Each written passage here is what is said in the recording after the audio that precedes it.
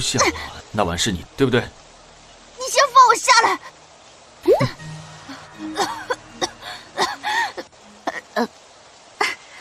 誉王殿下，又见面了。怎么办？剧本里面关于誉王的事情太少了。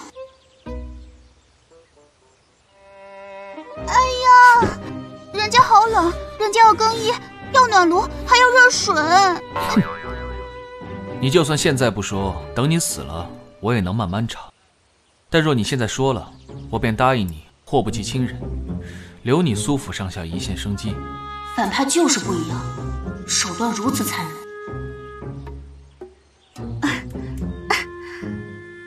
誉王殿下，你好狠的心啊！人都说一夜夫妻百日恩，你我就算不是一夜夫妻，但也有一吻之情，更何况我还救过你呢。很好，我从来没对一个人如此感兴趣。今天杀了你，才能解我心头之恨。啊，等等，我还知道。你还知道什么？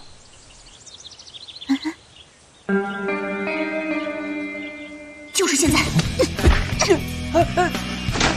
我可是看过剧本的。哼。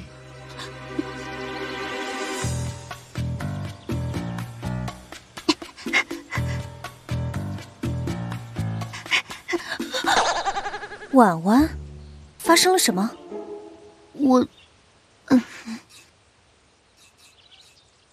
苏相完，你死定了！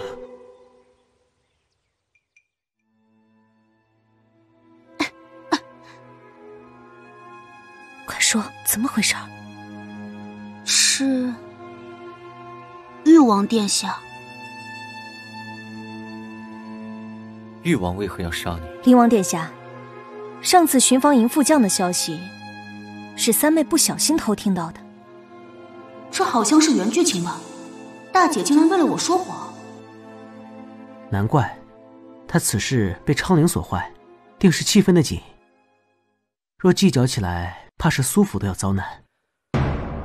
苏大小姐放心，既然这事情的一切全部都是由苏三小姐而起，只要把她交给誉王，苏府自不会有什么差错。如此冷酷、如此无情的男主人设，难怪苏相王会喜欢他。绝无可能，我绝对不会把人交出去的。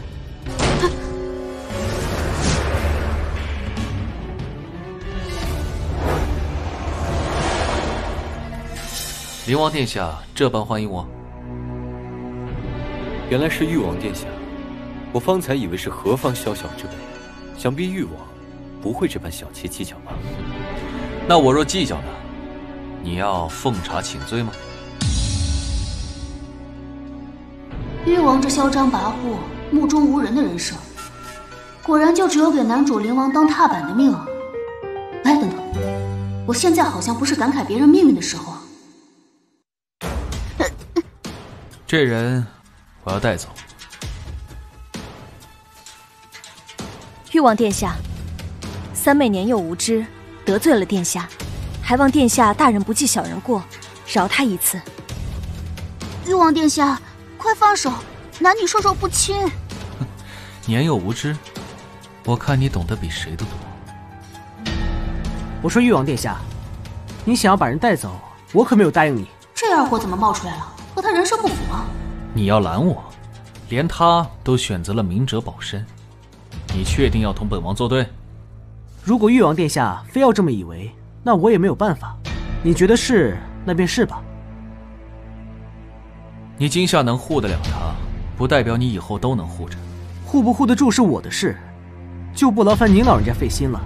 哼，苏相晚，很好，我记住你了。惹不起，惹不起，惹不起！下次一定要小心躲着他。灵王、世子，你们记住，本王要的人，无人能拦得住。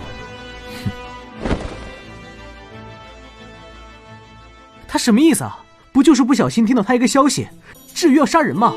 大梁还有王法吗？那就要问问苏三小姐到底还做了些什么，让誉王来本王这边要人。或许是因为我方才把他推下了水。什么？我不就是推了一下誉王吗？你们不至于那么大的反应吧？唉，你可真是太能惹祸了。你可知道，得罪王爷可是要杀头的。我那不也是为了自保吗？真是败给你了，拿着。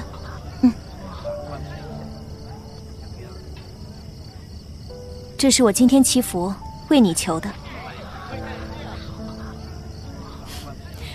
走吧。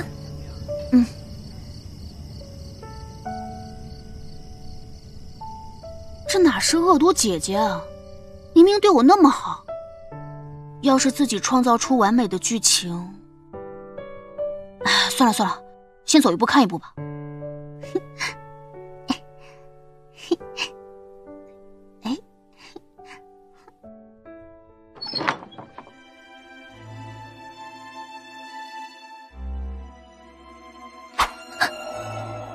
你是谁？将死之人不必知道。这声音是誉王。誉王这是想要看小女子洗澡啊？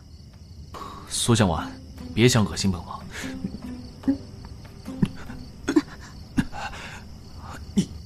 你做了什么？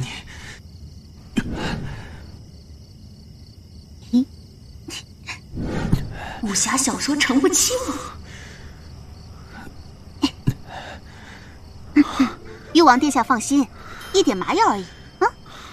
是我大意，没想到你竟这般卑鄙。我们就不能好好说话吗？你有何资格让本王跟你好好说话？你讨厌我，无非就是因为我知晓你不安水性之事。哎，还有上次，我为了救你，帮你渡气，你觉得自己呢是没有面子？何止，就单你把我扔下水那件事，足以让本王杀了你。讲讲道理，是你先要杀我的，我可不得自保才推你下水的。你简直就是鸡同鸭讲、油盐不进、对牛弹琴，难怪只能当配角。我问你，到底怎样才能放我？除非我死。那我只好使用非常手段了。你要做什么？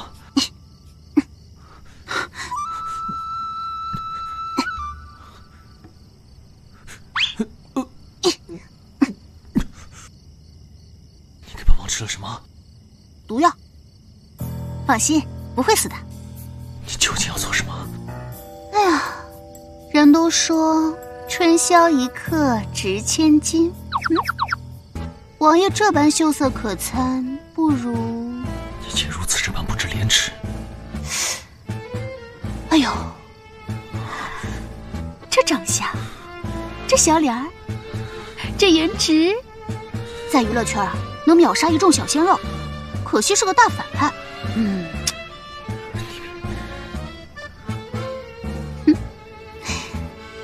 你别胡来！胡来又怎样？救命啊！不好，麻药的药效过了。你，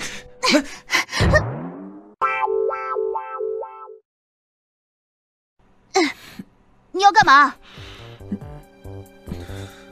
别过来！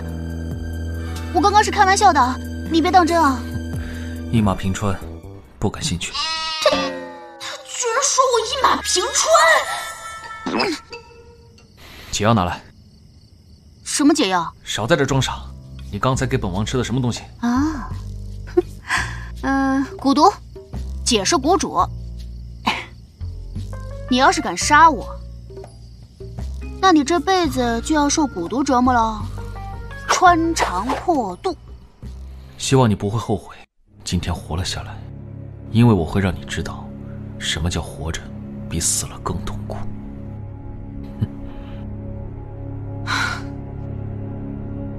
哎呀，这梁子怕是不死不休了。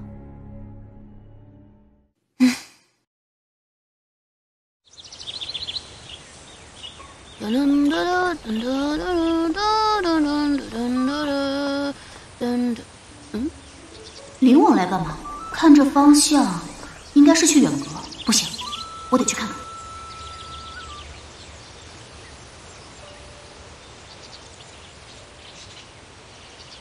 殿下今日这是？这不，南国世子过些日子要进京参加上元诗会，那世子擅长投壶，每次来都会举办个投壶大赛，所以这次来有请苏大小姐陪我们练练。投壶？远代并不擅长这方面。本王知晓你不会，所以特来好好教教你。待那世子来时，好好展示一番，定叫他刮目相看。原来是想利用我，拉拢那世子呀！我去，这灵王也太贴心了吧！这哪行？远代一定会好好学习。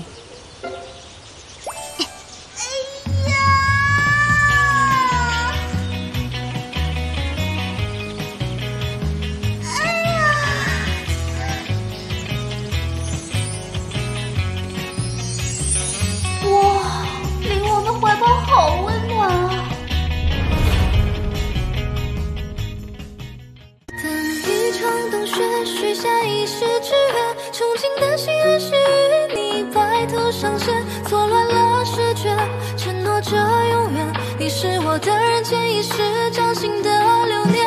同一阵冬雪洒落在心野，